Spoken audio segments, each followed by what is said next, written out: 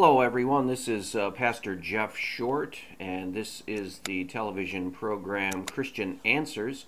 And today we're going to be tackling a topic that I recently have had to grapple with, and I'm sure every American has to grapple with, the elections coming up in November. And I ran across an article by a Christian blogger entitled "I am a pro-life Christian. Here's why I'm voting for Hillary Clinton," by Rachael Held Evans.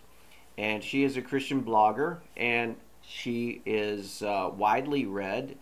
And I thought how inconsistent it is that she is writing an article encouraging Christians to vote for pro-abortion Hillary Clinton, among other things. Not just pro-abortion, but Hillary Clinton is pro-gay marriage. She is, in many ways, anti-Christian. And so I found it curious that here is a so-called Christian, so-called evangelical Christian, Rachael Held Evans, writing an article on why Christians should vote for Hillary Clinton. Now, before I go into it, you have to realize Rachael Held Evans is not strictly an evangelical. She is a liberal Christian, and that is, she is a person who does not hold to the full authority of the Scripture. And so she is able to justify her beliefs based on her spin of the Bible. In other words, she is able to go to a text and not let the text read itself, not let the text interpret and teach itself, but she is willing to take a text and basically spin it as if a political candidate were to spin an event in the news. She is able to do that with the Bible and then believe whatever she wants to believe. So that's what you have to do to be a pro-choice or pro-abortion person. You have to suspend biblical interpretation and basically take over the teaching of the Bible, override it, if you will. Well, let's go into the article about why this so-called evangelical Christian, Rachael Held Evans, is pro-life, although she's voting for Hillary Clinton. Let's see some of her reasoning, and let's break it down and see if it holds true and if it doesn't hold true. She says, first of all, I am pro-life. Or put another way, as a Christian, I believe the sacred personhood of an individual begins before birth and continues throughout life. And I believe that sacred personhood is worth protecting, whether it's tucked inside a womb, waiting on death row, fleeing Syria in search of a home, or playing beneath the shadow of an American drone. So what she's trying to say here is she's pro-life, but she also is against the death penalty. She wants to try to make an argument. She doesn't want to try to make an argument against the death penalty from the Bible. She just wants to say she is against the death penalty. Waiting on death row. That means she's against the death penalty. Fleeing Syria in search of a home. That must mean that she's for immigrant, migrant, displaced people, which is quite a category difference from a baby in a womb being murdered, but she's trying to say that's the same. Or playing beneath the shadow of an American drone, so she's against Americans using drones. And really, it's quite a stretch to take a position of pro-life Christianity and then say, well, it's that way with everything, and even the death penalty and all these other questionable political positions, and that's what I mean by pro-life. Well, that's really confusing the categories of what it means to be pro-life, because pro-life is a very specific thing. It means that you want to protect the baby in the womb from murder, just as you want to protect the baby that was just born from murder, or just as you want to protect the toddler from murder, or just as you want to protect any human life from murder. But to confuse that category and equate that with a drone strike, we're talking about war in that instance. We're talking about armed conflict in that instance. Is she against all war? It must be that she's against all war, because in warfare people die.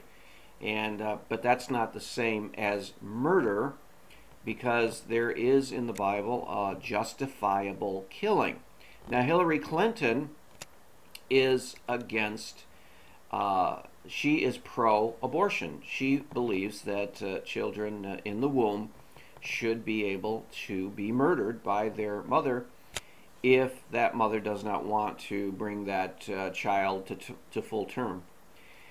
So let's go on. I've also voted for both pro-life and pro-choice candidates for political office. That's very inconsistent. So she's showing us basically how inconsistent one can be in voting for political candidates. Here you have the statement that she's voted for a pro-life candidate, and then she's voted for a pro-choice candidate. Well, that means that she voted at one point for candidates that were in favor of taking human life in the womb, and then she voted for candidates who were against taking human life in the womb. And so there's a gross inconsistency here, but she seems to feel that that's okay. And she goes on later and explains why. It says, "So I speak as someone who has struggled with, and in some cases regretted, her decisions at the ballot box, and who recognize that no single political party boasts a consistent pro-life ethic." No, that's not exactly true. The Republican Party, for all of its faults, for all of its problems, has maintained a consistent pro-life platform. And that doesn't mean that all of the Republican candidates and Republican leaders have always been 100% pro-life, but the party itself, she said, no single party boasts of a consistent pro-life ethic. Well, yes, they have. The Republican Party has voted and has maintained a consistent pro-life platform for as long as I can remember, decades and decades. But I guess if you include everything from dropping drone strikes on innocent children accidentally, or not taking in immigrant refugees, I guess if that makes you anti-life, then she's expanding the definition of pro-life to include all of these other political things, and then you can come up with this idea that no single party boasts a consistent pro-life ethic. Because if you narrow it down to the real abortion issue and the human life in the womb, the Republican Party has stood fairly strongly for that. And the Democrat Party has fairly strongly stood against that. So, against any restrictions of pro-life ethic. So, it isn't as blurry as she's making it. It's very, very clear. If you want to vote for a party that is pro-life, you will tend to vote for Republican. If you want to vote for a party that is pro-death of the baby in the womb, you will vote for a Democrat. She goes on, just as no single political party embodies the teachings of Jesus or values of his kingdom, that is true. No political party does perfectly embody the teachings of Jesus. I speak to as someone acutely aware of the inconsistencies and uncertainties in my own pro-life convictions. Okay, that is an honest statement, because she is grossly inconsistent, and she is very, very contradictory. So she even says that, which continues to be challenged and changed in the midst of lived experiences.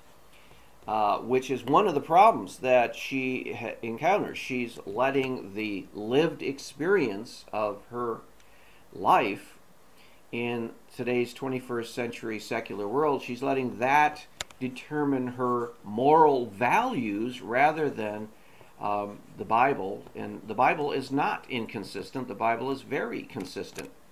And so she needs to turn to the Bible and not turn to the life experience that she's going through to formulate her moral standards.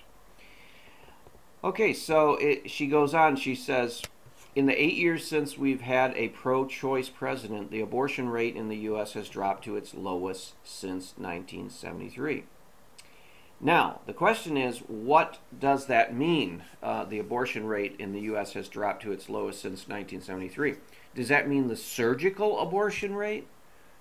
Or does that take into consideration the chemical abortions that are being performed now? There used to be a big issue among the pro-lifers, which I include myself, pro-life movement, over RU 483. And that was an abortion drug. And there was a battle because this drug will allow a woman to basically take a pill, and that pill aborts the fetus, aborts the baby in the womb. So now that pill is widely available. She can obtain it almost anywhere, and it's very popular. So is this Rachael Held Evans talking about surgical abortion or chemical abortion, or both? Because if you add up the surgical and the chemical, I would very much doubt whether the abortion rate in the U.S. has dropped. It's actually probably gone up with the availability of this new abortion drug that's been around for a while, but only in the last few years has been widely available. So that is a misconception. That is a deceiving statistic that the abortion rate in the U.S. has dropped. It's probably not dropped because you have to define how you mean abortion now. If she's talking about surgical abortion, that is probably true. If she's talking about chemical and surgical abortion, it's probably not true. She goes on, I believe the best way to keep this trend going is to not simply make it harder for women to terminate unwanted pregnancies, but to create a culture with fewer unwanted pregnancies to begin with. Well, that's a good goal, to create a culture where there are fewer pregnancies to begin with. But that's probably not going to be a realistic situation in a secular pagan society where you have people who don't follow the Christian worldview ethic and the biblical teaching on respect for human life. So then you have to have a law that says, okay, if you become pregnant, you cannot kill your child. You cannot murder your baby in the womb. That's why we need the law, because people don't do the right thing. Now, it says, she goes on, data suggests progressive social policies that make health care and child care more affordable, make contraception more accessible, alleviate poverty, and support a living wage do the most to create such a culture, while countries where abortion is simply illegal see no change in the abortion rate. Again, depends on what you call abortion. If you're not counting the chemical abortions through the pill, abortion pill, then you can talk all you want about how abortions are going down and this and that. But unless you face the reality, abortion is abortion, whether it's surgical or chemical, and then you have nothing to talk about as far as the dropping abortion rate. You don't see that, in fact. And so her idea that we need to promote progressive social policies, and that's how we do this, is not a solution at all. She goes on, by focusing exclusively on the legal components of abortion while simultaneously opposing those family-friendly social policies, the Republican Party has managed to hold pro-life voters hostage with the promise of outlawing abortion, which has yet to happen under any Republican administration since Roe v. Wade. Well, she didn't add the fact since the Democrat leadership has totally 100% opposed every effort to reverse Roe v. Wade. They've opposed every Supreme Court nomination that was pro-life. They've opposed every single type of congressional action to limit abortion. So it's not fair to say, well, you Republicans haven't eliminated Roe v. Wade or overturned Roe v. Wade. She has to also say that Democrats have been working tirelessly to make sure that Roe v. Wade isn't overturned. And she's going to vote for that party candidate that opposes any restrictions on abortions or opposes any effort to reverse Roe v. Wade. That's a contradiction. But that's what she already said. She says she's inconsistent and contradictory of her own views, while actively working against the very policies that would lead to a significant reduction in unwanted pregnancies. Again, unwanted pregnancies, does that include the chemical abortion issue, which she doesn't seem to even acknowledge is a reality, but it is a very much a reality. So even though I think abortion is morally wrong in most cases, why? Why would she think that? If you're voting for a person, Hillary Clinton or any Democrat nomination, that doesn't have a problem with women walking into an abortion clinic and killing their child, why would you say it's morally wrong? And then vote for that person. She says, and support more legal restrictions around restrict more legal restrictions around it. That's what the Republicans have been trying to do in most states, and yet the Democrats have fought them every way. And you're going to vote for the party that's fought for against these restrictions? Again, the inconsistency here is so alarming. I mean, how can you write so inconsistently and think so inconsistently and then encourage other people to join you in inconsistently thinking and voting? It's incredible that anyone would have enough gall to actually go and address these issues and then say, well, I'm so inconsistent, and then go right marching ahead and trying to lead others into that. It's amazing. She says, I often vote for pro-choice candidates when I think their policies will do the most to address the health and economic concerns that drive women to get abortions in the first place. That doesn't make sense. Women are not driven to abortion to kill the baby in the womb because they actually can't afford to raise the child. They could have the child and put it up for adoption. They could have the child and then the government would help pay for the living expenses for the mother and child through its social policies. And so there are so many inconsistencies with these statements. For me, it's not just about being pro-birth, it's about being pro-life. All children deserve to live in a home and in a culture that welcomes them and can meet their basic needs. All children deserve to live in a home and a culture that welcomes them? How about it, all children deserve to have life and not have someone murder them in their womb, in the mother's womb? Every mother deserves the chance to thrive. Forcing millions of women to have children they can't support? Who says they can't support them? Or driving them to Gosnell-style black market clinic. Gosnell-style, that is late-term abortion-style black market. Driving them? Who's driving them? They conclude in their own mind that they're driven to that. But that's a very questionable, debatable point. Are they really being driven to Gosnell or late-term abortion-style black market clinics?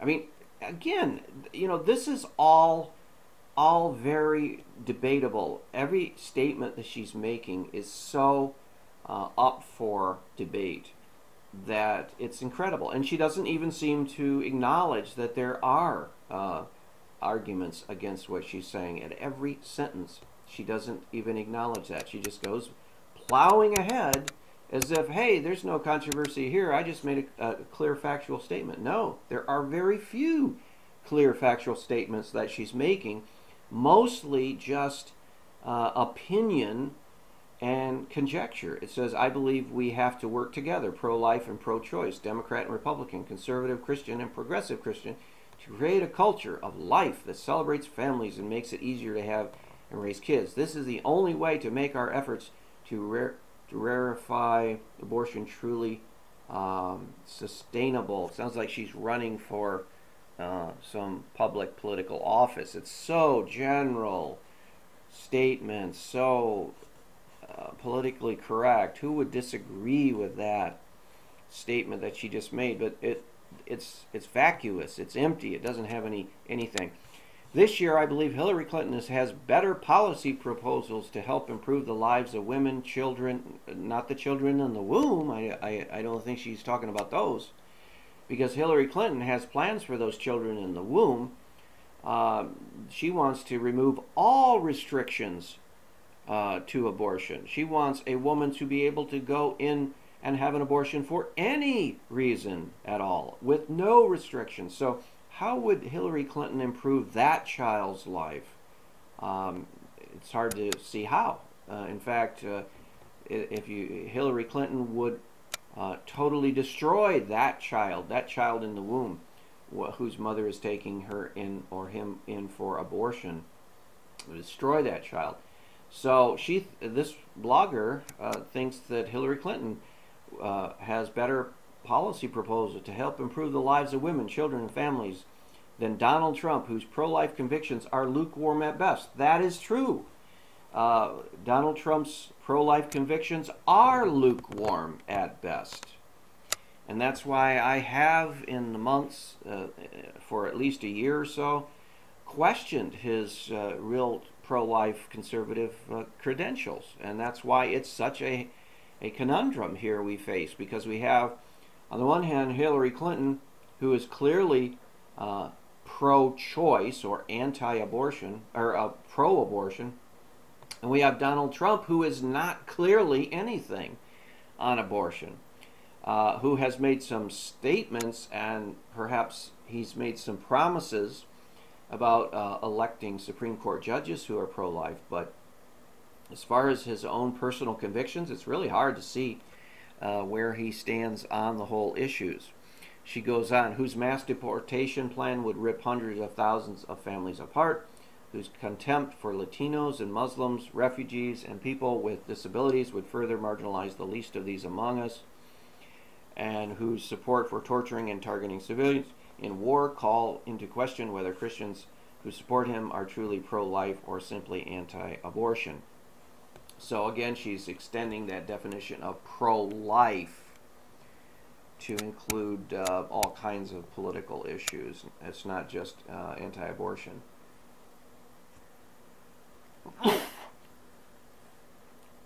So those are my views in summary, but I'd like to unpack them in 4 main points. So next week I'm going to talk about her 4 main points, but we're basically getting an idea about where she's coming from.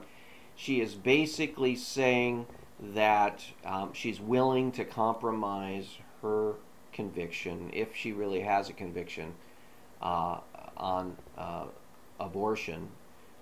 She seems to be saying, yes, I'm against abortion, I believe it's against the Bible, but you know, I'm going to vote for Hillary Clinton because here are the reasons. And so she's trying to convince other people to vote for Hillary Clinton rather than somebody like a Donald Trump. Now, Donald Trump is not the very best candidate at all, and everyone can understand why he's not the very best candidate. Rachael Held Evans pointed out one of the reasons why he's not a very good candidate, and that is because he is not clearly pro-life. He has said certain things that are pro-life. He has lately tried to defend the Christian position, but is he really pro-life? And if he were to be elected and become president, would he actually follow through on what he said he would do?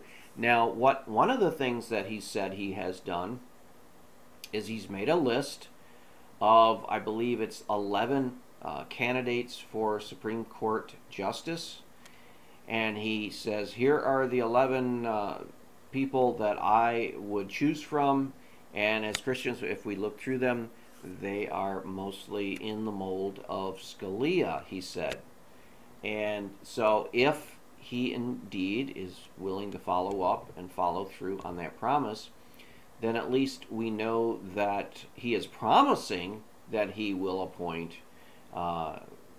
pro-life justices to the Supreme Court.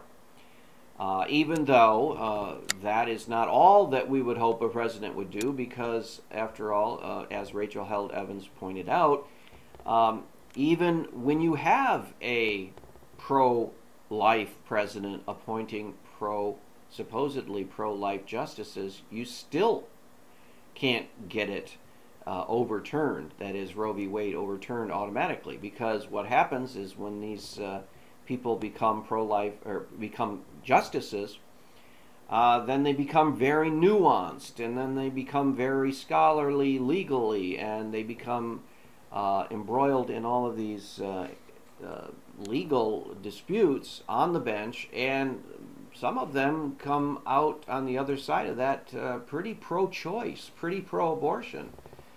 After all, some of the people on the Supreme Court that are voting against the pro-life cause, they were appointed initially by pro-life presidents, and with the promise, with the understanding that they would in fact vote pro-life, and they didn't. So